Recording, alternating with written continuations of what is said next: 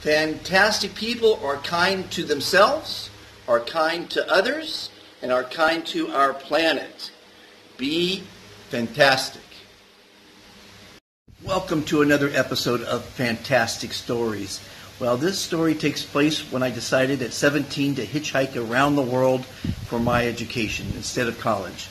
And here I find myself in Greece hitchhiking, and it was fantastic. I actually I was in a car on a ferry to the island of Crete, where I found a ride that was going further with some Germans. So I switched my backpack from one car to the other on the ferry, which is a pretty cool story.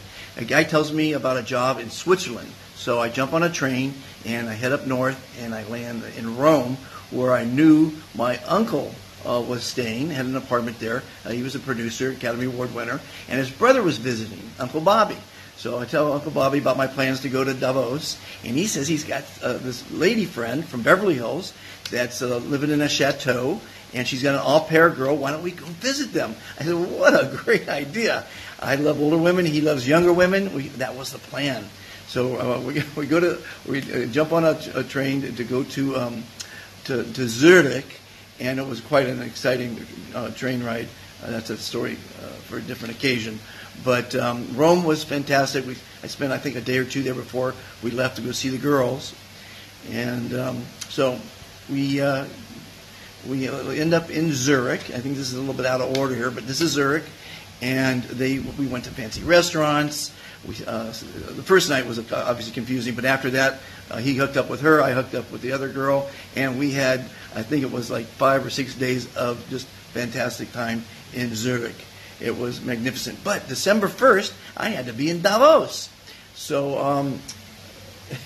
I said goodbye to the girl, and I decided to go to be there. And it was a Sunday when I arrived in Davos. This is still Zurich here. It was really a great time in Zurich. That's Zurich again. So I jumped on a train to go to Davos. I landed on a Sunday. Everything was closed. I knew the job was at the Schatzalp Hotel, which is a 5-star hotel in Davos. Davos is famous for the air and 5 mountains of the most magnificent skiing you could ever imagine. It is an amazing place. I spent the winter of 72 there. There's the Schatzalp Hotel.